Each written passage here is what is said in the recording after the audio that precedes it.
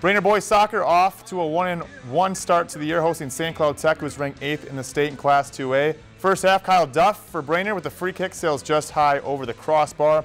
Brainerd with another chance. Adam Klecker dribbles past two defenders, stuffed by Nicholas Lalun. This one had an hour and 20-minute lightning delay. The second half, Kadar Abdai free kick saved by Calvin Stengrim, cleared by Ryan Westerberg.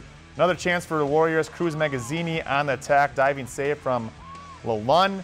And this one would end in a tie, no overtime in the regular season, so Tech and Brainerd would settle for a 0-0 final. Lakeland News is member-supported content. Please consider supporting Lakeland News today.